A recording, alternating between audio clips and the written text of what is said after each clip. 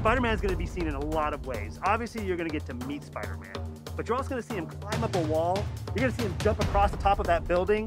You're also going to see him fly 85 feet in the air.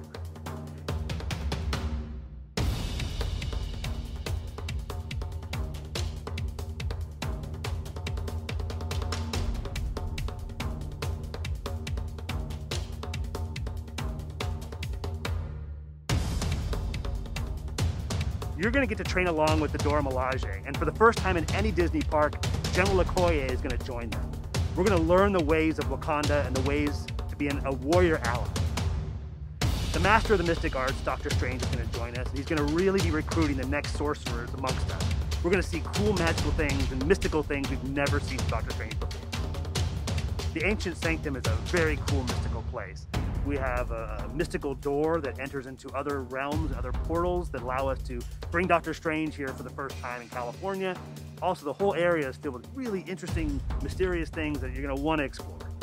We have a lot of amazing heroes and a lot of cool stories we're telling right now.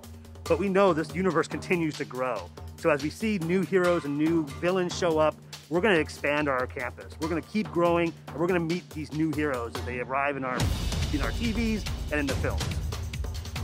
So for the first time, the heroes are going to assemble in Avengers campus, and you're going to be a part of it, and we want you to join the fun.